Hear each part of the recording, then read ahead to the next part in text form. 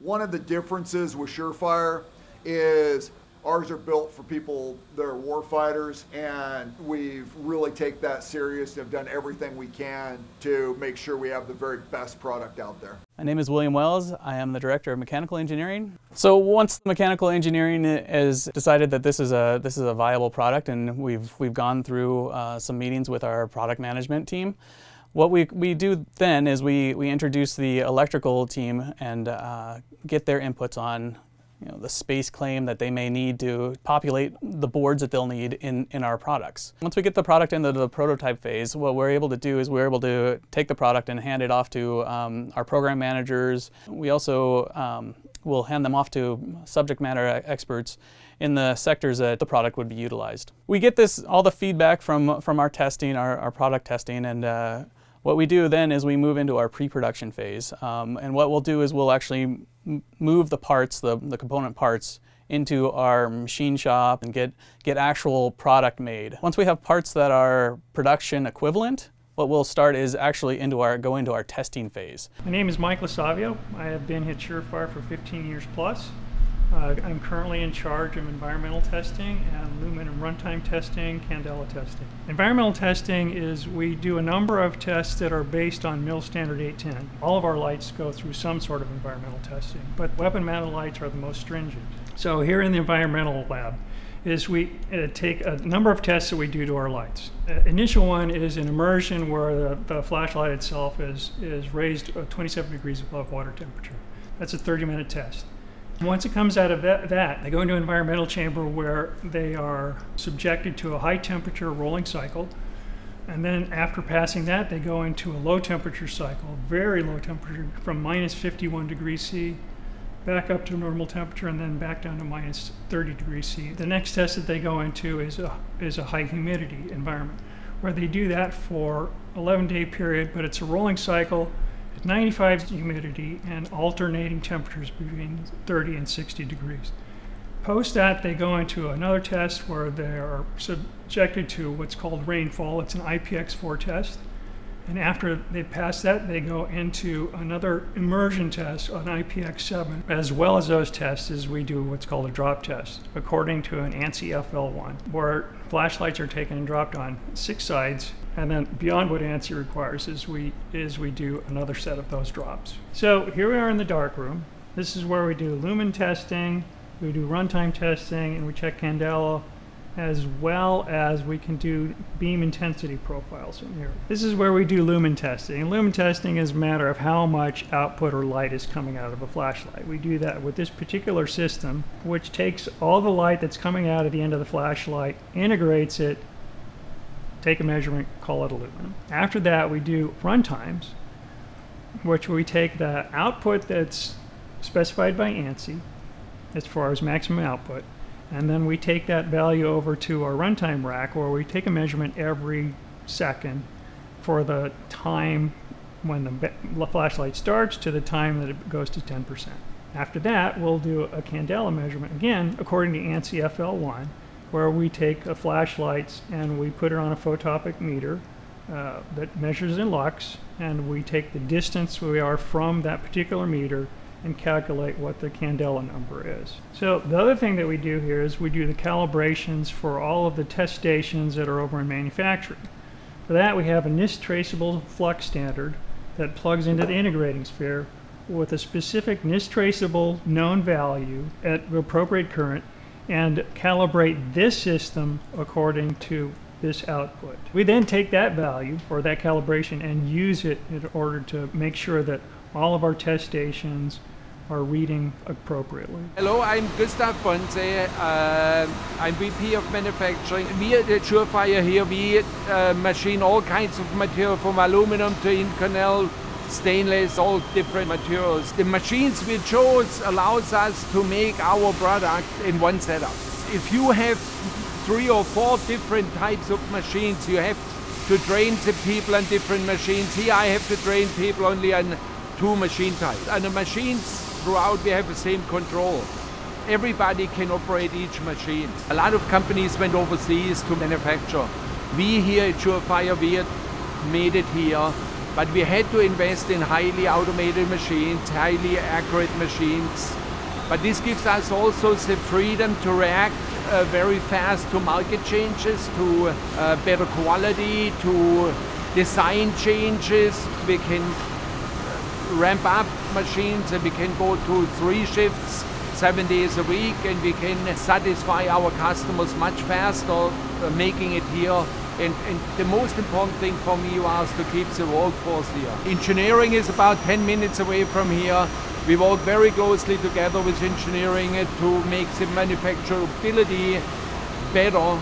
We have a very close relationship, work very nicely with our engineering department. I'm Alex Su, Vice President of Engineering at SureFire. I oversee all the design activities at SureFire. Well, I think the key to the SureFire advantage is the fact that from concept to production, we design and manufacture here in the U.S. Good morning, my name is Daniel Fischer. I'm the Vice President of Assembly Operation here at SureFire. Here we are doing our weapon-mounted lights, X300, Scout lights, XC models, XSC models. Let's go over to the warehouse where we actually see our incoming anodized parts, actually where the turning center left off, and we are actually picking it up from there. Alright, in the process of building actually weapon-mounted lights and flashlights, we have a vertical lift module, which is called the VLM, where we are getting our jobs actually released from an ERP system, actually based on customer demand, based on forecast, depending actually which one is coming in first. And then we are releasing actually the parts here to the production, to the warehouse. And actually from here we are picking up the parts, where the worker, the operator actually can take their own parts and put the flashlights together there. Okay, let's see actually how we do our assembly out there on the production floor. In a general process actually, I mean, we are getting the PCB in there. We know actually the layout from engineering, so everything is done there. We are getting the parts out here. We are putting a solder paste on it, a very thin layer of solder paste over here. We are getting the bill of material to the machine. So we know actually what kind of a resistor goes on it, IC goes on it, what kind of a chip goes on there. The machine knows actually where to place it on the board. We are picking up the parts with the machine. Everything gets placed on it on a wet paste, on a solder paste. Later it goes into the reflow oven actually, where we reflow everything. And after the reflow oven actually we are doing a quality check. Everything actually gets inspected 100% here to make sure actually that all of our main components like the PCBs, I mean, which is the brain of the flashlight, I mean, that's the heart of the flashlight, I mean, that's where we are putting a lot of efforts in there. We are doing the CPU boards, the power boards, and everything actually gets tested over here for the correct layout, for the correct parts, for the integrity of the check, for the correct solder. Actually, that the soldering is done correctly. Everything is done here in-house at SureFire. In the next assembly process actually, for every weapon-mounted light, for every handheld lights actually, we have a reflector portion actually in there, a reflector or a TIR portion actually in here. A TIR is a total internal reflector, which projects the beam out there, so you have a really nice tight beam together. So you have all of the candelas what you want to get out of it, and you can also see, I mean, very nicely in the far distance. What we are doing here actually, we are checking actually the TIR lens, that actually it's perfect, we don't have scratches on it, we don't have smudge on it, or we don't have fingerprints on it. After we did our brain assembly actually over there, which I'm referring actually to a CPU board and the power boards, of course we also need the LED assembly, which of course with the power board and the CPU board, actually we need to drive our LEDs. So we have a light coming out on the other side. This one is called a metal core board. We are using nowadays, we transferred pretty much like everything from aluminium over to a more expensive one, which is a copper board.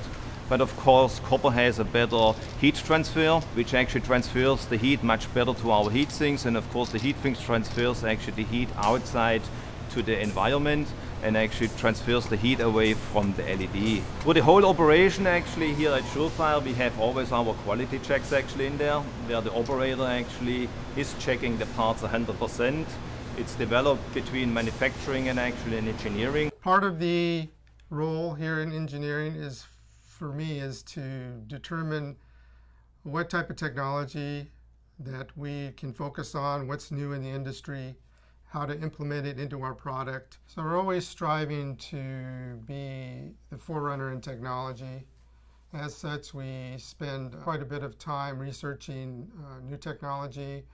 what the advantages are, what the disadvantages are, what it can bring to consumers, to the military, to law enforcement. We strive to make the most technically advanced products as we can. The parts to the specs. I mean, a lot of times is actually we are putting the boards together. We are checking actually the output already, the power output actually. So we see the voltage, we see the amperes actually what's coming out. And all of the things are dictated by our OAWs, which is an operation analysis worksheet. The worker goes step by step through the assembly process, and then afterwards actually if there's a quality check on there, we have different type of fixtures, and with the fixtures actually we are checking actually the parts here 100%. Since we followed through all of the steps during the assembly process, I mean from the CPU board to the power board, stacking the boards together, putting the conformal coating on it, do all of the quality checks actually between it. Here we are on the final assembly of the head assembly, which is the most valuable nowadays in an assembly operations, in a flashlight, in a weapon mounted lights. We have the heat sinks, we have the LED assembly actually in here, we have the stack board actually in here, and then we also have the TIR lens together. For here we are putting the TIR lens together with the heat sinks, and then we have a final bezel assembly which goes either on a flashlight, can go on a weapon mounted light depending on the configurations, and then we are putting it together, or we are mating it together actually with the flashlight body accordingly what the customer needs is. We are trying always in all of our operations actually from the stack boards actually what we are doing is a conformal coating process. We try to build up as much as we can and do an operation actually in one stage so we don't have to pick up the parts several times. Inside these machines we have the 6-axis robot. A 6-axis robot can articulate the parts anywhere, orientate the parts anywhere we want to orientate the parts. We engrave, I mean, highly complex engravings like an XVL, for example, an X400. I mean, everything is assembled to the top level and will be engraved actually afterwards in the top level as well. Again, here you can see like a KE head, which would go to the head assembly operation. I mean, we see here the marking actually a KE2. We are putting our barcodes actually on there, which is afterwards important for us as well, because at the end we do a final check where we are reading actually the barcode actually in there, which has a serial number on it, and actually the serial number actually is merged together with the light output. But at the end, what the customer sees, it's the light output, and that's what we promise here at SureFire. What we promise, what you will see on lumen output, that's what we are checking actually here at our final step. Again, we have the head assembly. We also actually have the barcode actually, which we saw during the engraving process. And in the end, we are doing a check where we check the lumen output. The operator actually combines the work order together actually with the serial number. He puts it in a sphere, and actually in the sphere actually we are measuring the lumen output. We are collecting all of the data, which is also like for us important, I mean, to see actually that we have a consistent light output during the whole process. And then it goes further and we are building it up actually in the final packaging operation. The light goes into the boxes. We checked it during the whole process, all of the quality checks. The lumen output was correctly. It goes in a end box where we have here like the nicer assembly boxes. We have clamp packs, we have poly bags, we have craft boxes. After everything is assembled and in the box, then it goes over to the shipping department. Lastly, we are here actually in the finished warehouse where we house all of our final products. And from here, we are shipping all of the parts around the world.